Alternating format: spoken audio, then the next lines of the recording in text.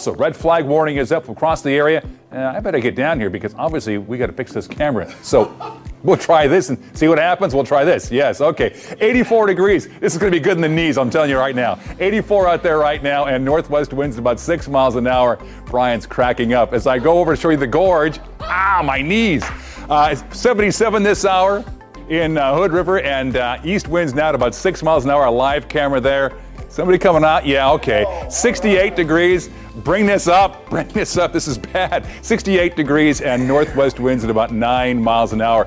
And here's a quick look what's going on temperature-wise for you. Oh, that's better. Oh, yes. I feel so much better now that you two have done this. We wanted you to feel... Wait a minute. Part of the crowd. Now I feel much better. There we go. Over us as usual. All right. Okay, we'll tell you what happened, but let me start for him. St. Louisans are still upset after the NFL team's owner moved the Rams to L.A. Yeah, but the Indianapolis Colts are trying to ease the Sorry, excuse me. And rapper Snoop Dogg in a fight with Microsoft mogul Bill Gates.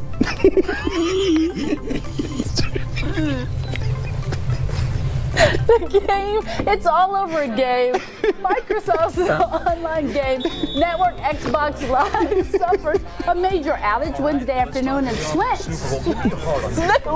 went on Instagram immediately, posted some profanity-laced video blaming Gates.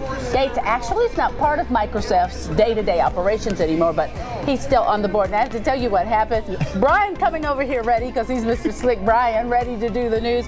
And he almost face palmed, and but Dawn didn't try to catch me, but anyway, almost saw a tragedy on live on TV. He was smooth, though. Somebody had to videotape that. He was smooth. Sorry, folks. You know, yesterday I went for a long walk with the kiddo and the dog. Okay. And so I kind of want to repeat that. I want to go for maybe a run earlier. Today. As early as possible probably is the best time frame to do anything outside today. All right. But it shouldn't be too bad for East Central Illinois. Very good. What'd you do yesterday? Did you go outside?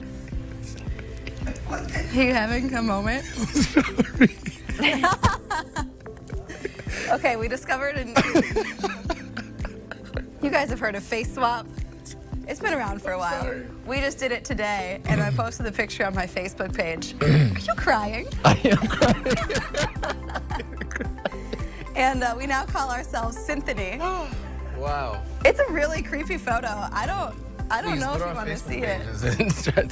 One viewer commented saying, "I will have nightmares for years to come." I honestly, when I scroll through my feed and I see, not your picture, but I see those other pictures, I don't realize what it is at first, and it kind of like jolts you, it kind of scares you. It's a little creepy. If I ever wanted to know what I look like with long hair, no, I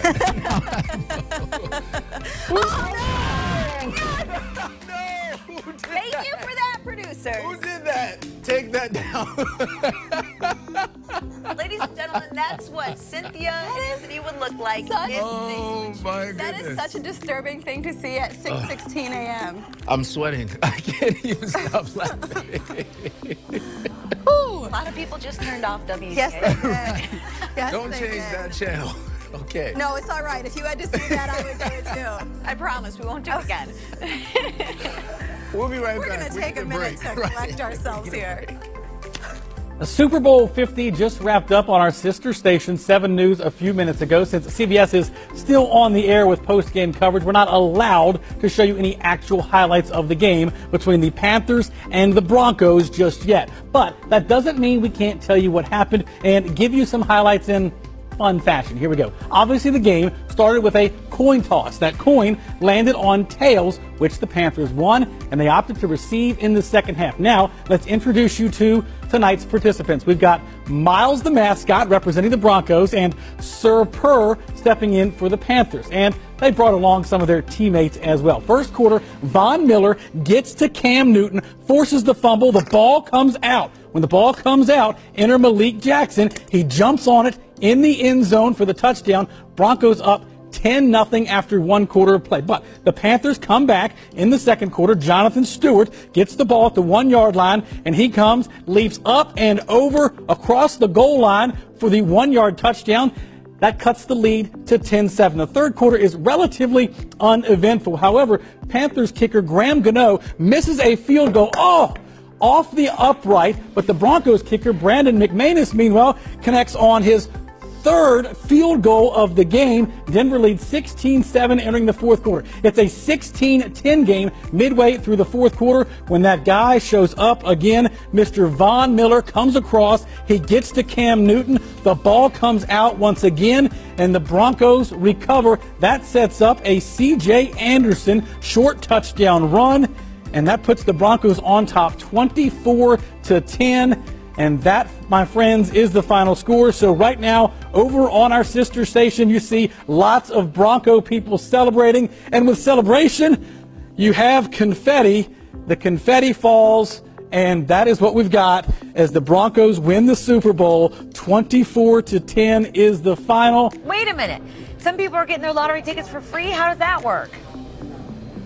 Yeah, they're giving away 500 free tickets. We're down to about 200 this morning, and it's been really busy here this morning, actually. And we actually have the Hoosier lottery mascot doing Gangnam Style for us this morning, so it's pretty festive for this early. I want to see the guy in the suit and the tie do the same thing. They want you to do Gangnam Style. Can you dance for us? I think that's a no. But he can tell us, you've done this before. This isn't the first time we've done the ticket giveaway. No, for sure. Anytime we get a jackpot that gets on a little bit of a run, we like to come out and get in on the fun with the players. So we're back at it. And tell me, we've seen, it's kind of ebbed and flowed. It was really busy when we started this morning. There was a lull, and now you can kind of tell people are heading to work. They're stopping in this morning.